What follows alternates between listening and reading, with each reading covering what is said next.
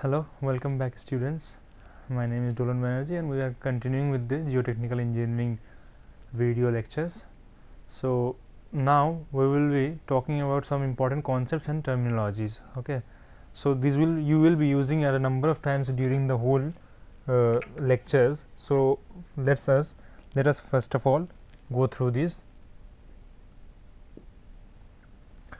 So basic terms, just we will be describing some basic terms and their concepts and physical meanings. Okay, so let us move one by one.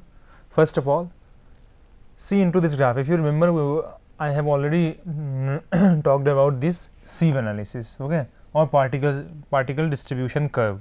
We have already seen them in details. Okay, we also know how these curves are formed and how the cumulative are found out. Okay, cumulative percentages are found out, then how the curve is made. Okay, you know already that particle size distribution curve. Okay, so but you have to see that always we don't get a smooth curve. Okay, in field the soil may be gap graded or well graded or anything like that. Now what are this gap graded, well graded? We will look into this diagram so that you can have a picture of this. First of all, see this is a coarse grained soil. You can see it's written here coarse grained. Okay, it's a coarse grained soil like this. It is moving. This is coarse grained. This is a fine grained soil. Okay, we just these are found out how these are differentiated just by the particle size. Okay, by the particle size from here to here it is made as fine grain. Why it is told as fine grain? Because you can see the maximum part is going inside this part. So this is called fine grain. And here why it is coarse grain? Because its maximum part, you can see this whole part is in coarser part or coarser region. So this is the coarse grain and this is the fine grain. Okay, first thing is this. Then now once you have seen these two, now you can see there are a number of diagrams in or lines made here. This is written as gap grade, this is well grade. Now what are these? This is uniform. Actually what happens if you have a soil which has nearly every kind of particle. Okay, if you have a soil whose you can say gradation or whose composition is in such a way that it is containing different types of particle from you can say fine grains to coarse grains. A number of different types of grains are mixed in that soil. So in that case what will happen, you will get a smooth curve and it will prolong from here to there. Why? Because it has fine grains also, it has coarse grain also. Okay, due to this it will be having a long curve here. You can see this curve, this one, this curve here, this curve here. You can see where has it started and where it has ended. So it has carried within it a lot of different types of grains in it of different sizes. Okay, so you can see its D10 is something like this, D30 is something like this. Okay, D60 is something like this. Variety, you can see this is 0.004 and this is 0.08. So you can see the variety of the particles in this soil. So this is called well graded. Why well graded? Because well graded. Why well graded? Because it contains a very wide variety of different sized particles. Okay, so this is your well graded. Okay, this is your well graded. Now let us talk about gap graded. What is gap graded?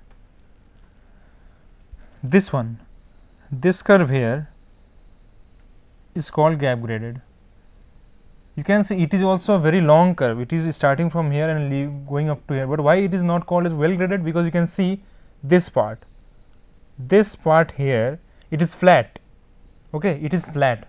It is flat. What does this mean?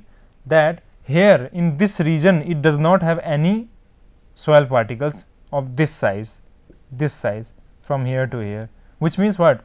It has particles here, it has particles here, but it has no particles here, means there is a gap in particle size in this region. So, it is called as gap graded. Okay, do you understand this? The gap graded, just you can say that gap graded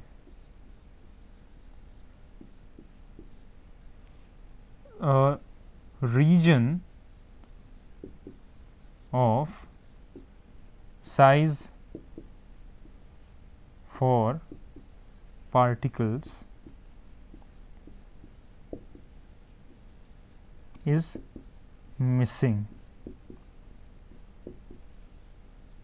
Okay, so this is the gap graded. Now, I think you have understood this is the gapping. Then let us move to the final one, which is your uniform soil. This is your uniform soil. One second.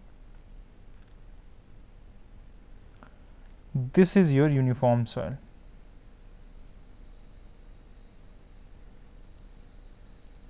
Okay, this is your uniform soil. Now, why is it called as uniform? Because you can see the range is very low.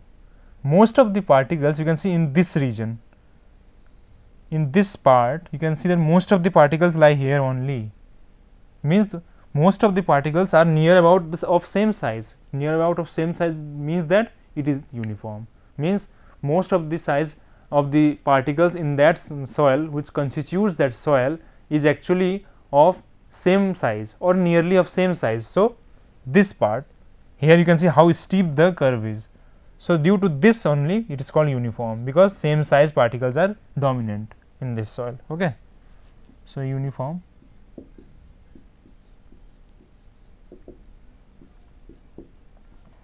same sized particle is dominant, or a range of particle is highest constituent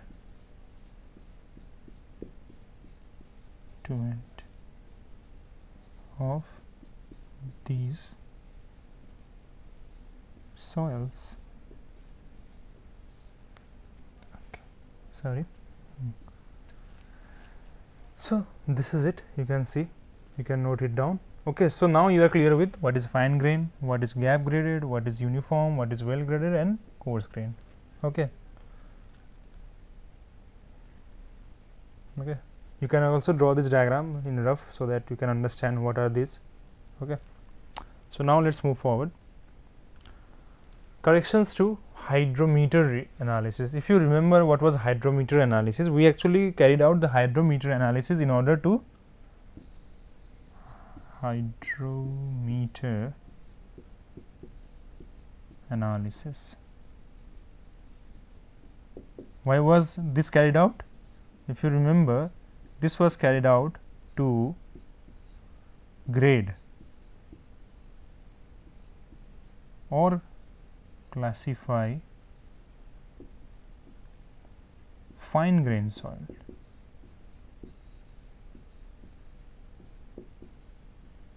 Fine grained soil.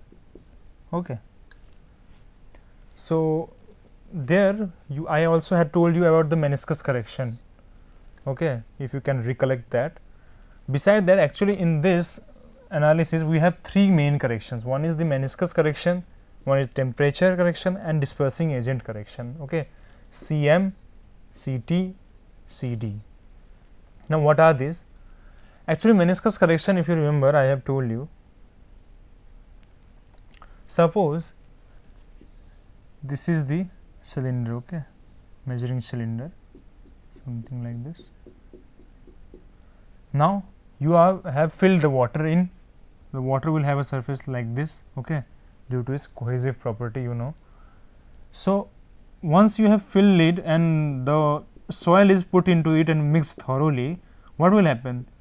The water will get turbid, okay. This water will get turbid. I'm sorry.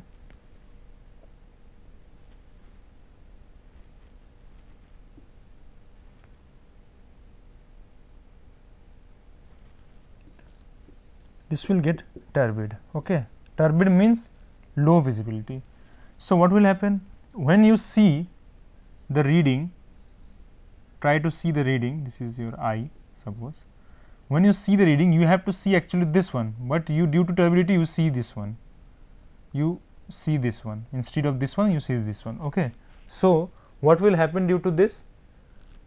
You have a erroneous reading, okay. This much error you constitute in your reading, okay. So what you have to do? You actually have to take this reading. You have taken this reading. So a positive correction is to be applied in order to get to this part, okay. On this is the meniscus reading.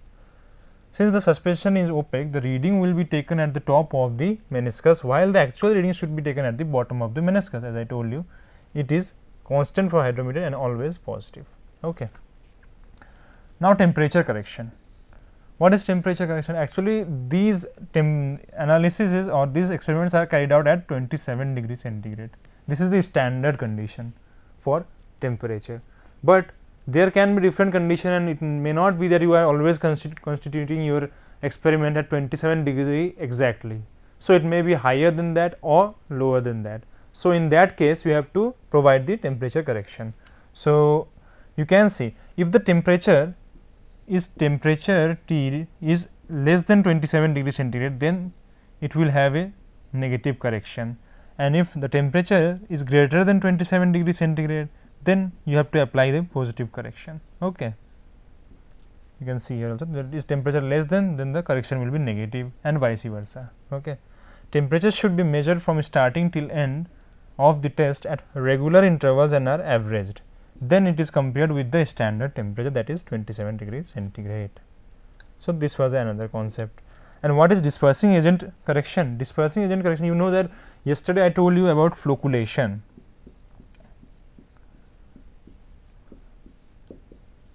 Flocculation. What happens? This flocculation, in order to remove this flocculation, because once flocculation is caused, the hydrometer analysis will be not properly carried out. Or why? Because once they have made the flocks in the water, their descending time will alter, their properties will alter. So your test or your analysis will be not valid, it will not remain valid at all from that point of time. So what we have to ensure that the each of the particle is discrete, okay, their settlement is discrete, so that they can follow the Stokes law, okay. So once we have to remove this flocculation, what we did yesterday, if you remember, we added a Calgon solution, or what is this? What is Calgon solution? This was a deflocculator, okay, deflocculator, also named as sodium hexametaphosphate,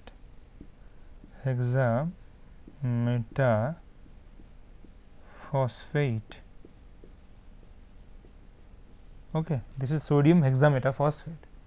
So obviously when we will add some chemical into the water, even though its region may be the deflocculation, but what will happen? It will increase the specific gravity and density of the water, which was actually to be, okay, it will be increased. So due to this, what will happen? You can see the specific gravity gets increased, okay, it will all increase. So due to this, the correction will be always negative, because we have to reduce the specific gravity. So the correction will be always negative in this case, okay. So these were the three corrections which we consider in the hydrometer analysis. Now what is plasticity index? Let us see. Plasticity index represented by IP. range of consistency or water content within which the soil behaves as plastic material is called plasticity index. How is this range found out? It is generally WL minus WP. This is plastic limit, this is liquid limit. These two, the difference of these two will give you the region in which the soil will remain plastic, that is your plasticity index. Plasticity index is expressed in percentage of the dry weight of the soil. In general, plasticity index depends only on the amount of clay present. Okay. It indicates the fineness of the soil and capacity of the soil to change shape without altering the volume. High plasticity index indicates that excess of clay is there. Why? Because in the previous class, if you remember, I told you that the plasticity and plastic properties are actually only talked about fine grained. Okay. And what is the fine grained? Fine grained is clay. So, if the soil is having a high plasticity or has a very high plasticity index, this means it has a very high range in which the soil will remain plastic. Okay. It will have a high range in which the soil will remain plastic. The soil will remain plastic. This means what? That there is a high content of clay, because clay is the only one particle which causes the plasticity. So, if there is a high plasticity index, it means that the clay content of that soil is high. Okay. So, the same is written here. Now, there are some values you can see. From this also you can understand. See, this is for sand and silt. You can see plasticity index, how less it is, 0 to 1. So, it is called non-plastic. If it is higher, then 1 point, see if there are some traces of clay or little clay, accordingly they are getting increased. So, it will be low, slight plastic or low plastic. Then clay loam means it is high, because with loam it is clay also there. Okay. So, it is medium plastic. Then silty clay means now clay content is higher. So, again the plasticity, it is high plasticity, and if only clay we are talking, then you can see it is greater than 35, very high plasticity. Okay. So, these are the different cases of plasticity index. So, this was one of the index. Now, let us go to the next index, that is your consistency index. What is consistency index? Consistency, you know already what is consistency. According to that, it will be the consistency index, or the relative consistency is defined as the ratio of liquid limit minus the natural water content to the plasticity index. Okay. This is L, plasticity limit. Okay.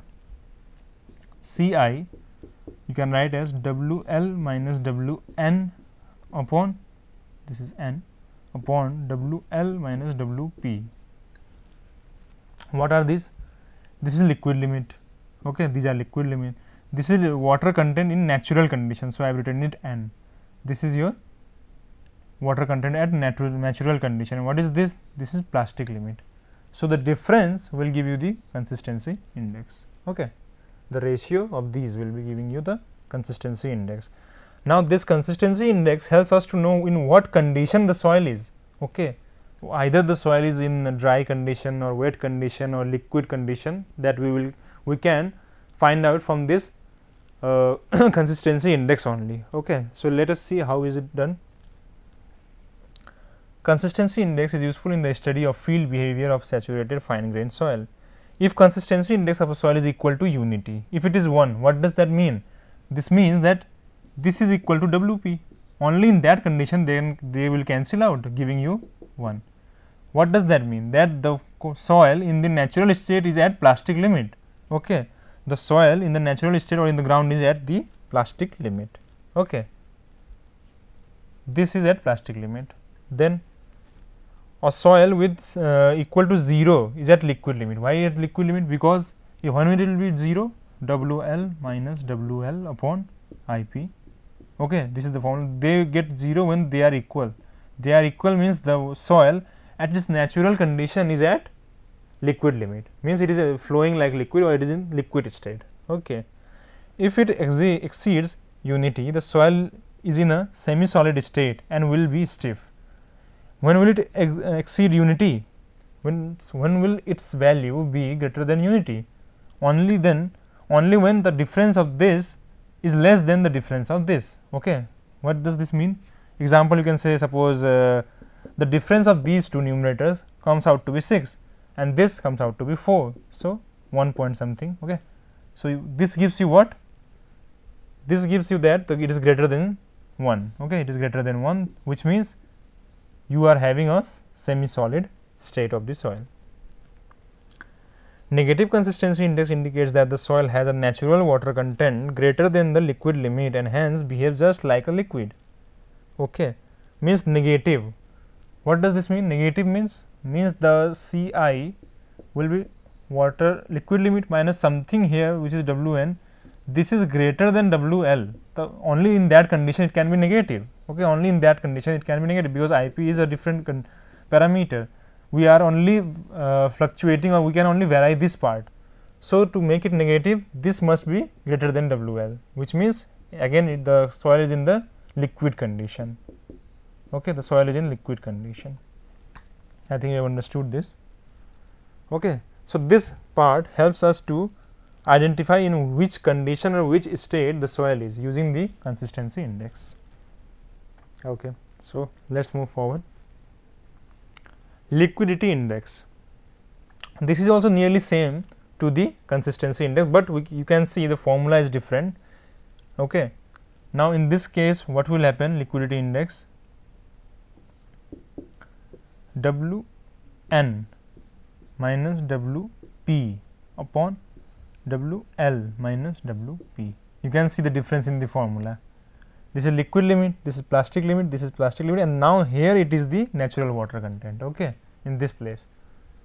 The liquidity index or water plasticity ratio is the ratio expressed as percentage of the natural water content of a soil minus its plastic limit to its plasticity index. This is what I have written here. Okay.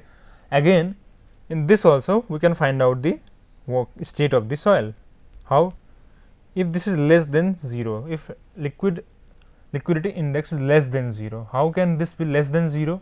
Means it is negative, means this part is less than this, okay, or this is greater, means it will be in the dry or brittle state. Okay. Something, if you remember the graph, Wl, Wp, Ws, the natural water content must be in this part only then this will be bigger. So, it will be in dry and brittle condition.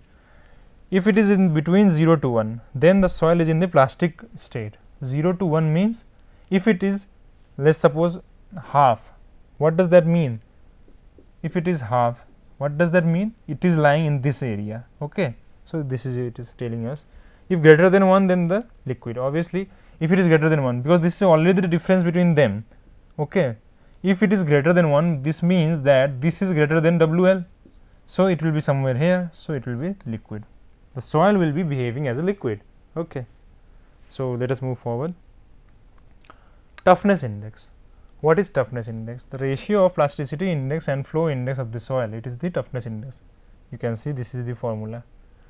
This gives us an idea of shear strength of the soil at plastic limit. When toughness index is less than 1, the soil is said to be friable, okay, friable, which means it can be easily crushed at plastic limit, means with our hand also we can crush it. Okay. The toughness index is a very good parameter to check whether the soil can resist a load or not. Okay. Can resist a given load or not. Generally, you can see the value for clayey soil it is 0 to 3, and for soils which are friable at plastic limit it will be less than 1. Okay, this is your toughness index, ratio of plasticity index to flow index.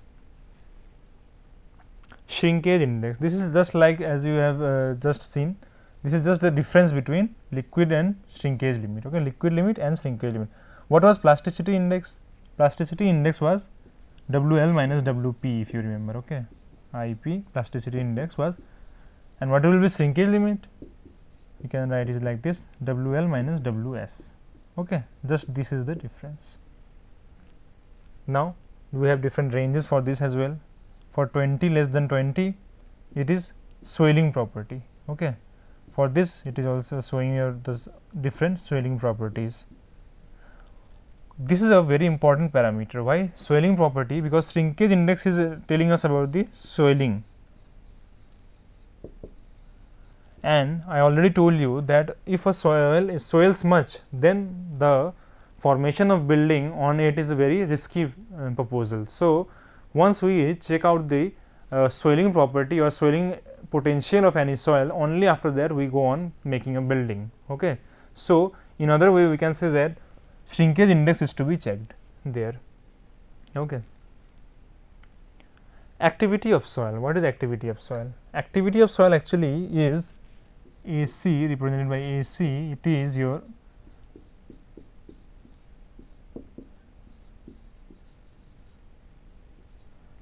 IP upon percentage clay. You can see the ratio of plasticity index to the percentage of clay size, where C is the percentage of clay size of particle less than 0.002 mm. Okay. Activity is derived conveniently from slope of a straight line as well. A steeper slope means greater activity. Now, this is your formula, the first thing. Second thing, you can see clay mineral, which clay mineral it is containing. This clay, which clay, this clay, which mineral it is made up of. Either it is kaolinite, okay, or it may be elite, okay, or it may be montmorillonite, somewhere this, either this or elite. Okay, only these three particles are the main which cause the soil to expand or gives the clay or expansive property. Okay, this is what we measured by this activity.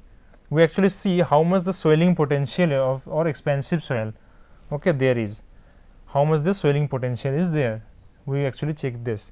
If there is montmorillonite, then it will be high activity or high swelling property, because it is very smaller in size. Okay, it is because it is small.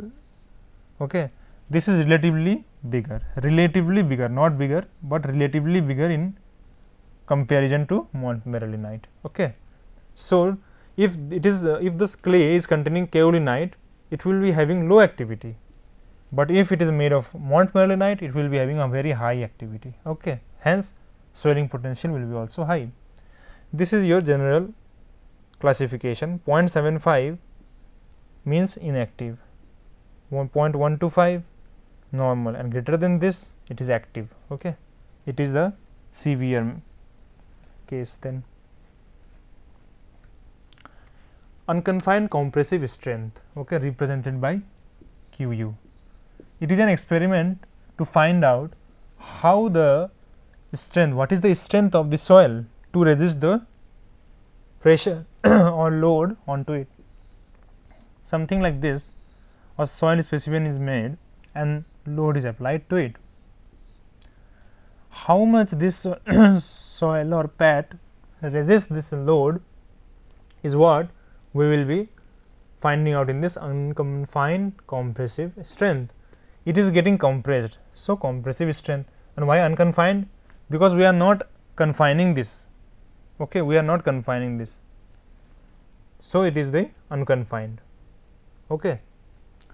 So, the unconfined compressive strength is defined as the ultimate load per unit area, cross sectional area, that a standard cylindrical specimen of soil can take under compression without any lateral pressure. No lateral pressure, only compression. Okay. We will be doing this later on, just to give you a glimpse. Now, what happens? There are 2 to 3 things which you have to now understand. What happens is, when a soil is in the ground, okay, it is inside the ground somewhere here, then it is showing a different property or different shear strength. But once you dig it, this part you dig it, you remove, and you remove this part as well out. Okay. Now, this soil is here. Due to the remolding of this soil, okay, because it was here, it was in a different form, in a dense form, and many other things. Due to remolding, what happens? It loses its shear strength. Okay. So, we will be talking about this phenomena. Cohesive soil upon remolding lose a part of shear strength. The loss of strength of clay soils from remolding is caused primarily by the destruction of clay particles structure that was developed during the original process of sedimentation, and also disturbance due to water molecules in adsorbed layer. Main loss of shear strength is due to two reasons. Okay, the first is that due to the remolding, okay, remolding, okay, and the second is the destruction of the clay particles structure. The first reason is this and the second reason is this. Okay, these are the two reasons. Now see what will this cause. From this we arise with a sensation named as sensitivity of soil. Sensitivity is the measure of loss of shear strength with remolding.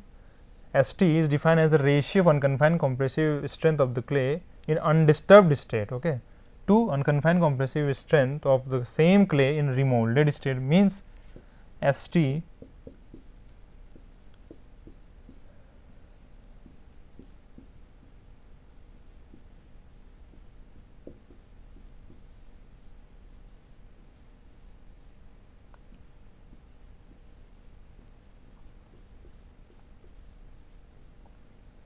sorry, okay, remolded, okay, as to Qu undisturbed upon Qu remolded. This is your formula. Now you have understood what is this. Okay, what there will be the shear strength loss. Okay, in a remolded part it will be shear strength loss. So generally the sensitivity is greater than 1 only. You can see different classification. Less than 1 insensitive, 1 to 2 slightly sensitive, 2 to 4 medium, 4 to 8 very sensitive, 16 slight quick. Quick means this is now what does this quick means? Quick means the thing which is a quicksand condition. Okay, quicksand condition we will come upon later on. Then 16 to 32 medium quick, 32 to 64 very quick, greater than 64 extra quick. Okay, so this is the general concept of sensitivity of the soil. It just tells us how much the shear strength loss has been occurred due to remolding of that soil. Okay, now let us move forward. Thixotropy. What is thixotropy? The same phenomena which I just now talked about is sensitivity. In it you might remember that I told you that there is the loss of shear strength. There is the loss of shear strength upon remolding. You can see there is a loss of shear strength, but with time what will happen? Thixotropy is the process of softening caused by remolding, followed by a time dependent return to the original harder state. Okay, higher the sensitivity, larger will be the thixotropic hardening. Okay, minerals that absorb large quantity of water in lattice structures such as montmorillonite has greater thixotropic grain compared to other stable clay minerals. Mainly here what you have to understand is that with time after remolding you know that the shear strength is lost, okay, due to two reasons I told you. One was permanent destruction and the second was due to remolding. This permanent destruction cannot be recovered, it is gone. Suppose if x part of it was due to x part of the shear strength was due to the structure, then this cannot be regained, but this remolding can be regained with time. Okay, this hardening means the regaining of the shear strength caused or lost due to the remolding only. Okay, due to remolding only. So this will slowly get up to a place, but it will never equal to this, because a part of it will always be lost which was the due to structure. Okay, structure, this will never be regained. So you understood that out of these two, remolding can be regained after this much shear strength can be regained, but due to structure the shear strength cannot be regained. So it will be like this, something like this you can say.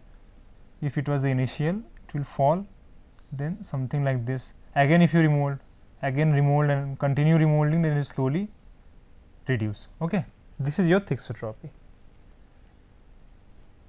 Okay, summing up, we can get some idea of sensitivity and thixotropy, plasticity and liquidity indices. Okay, so we will be continuing the further topics in the next class. Please continue watching the videos. Thank you.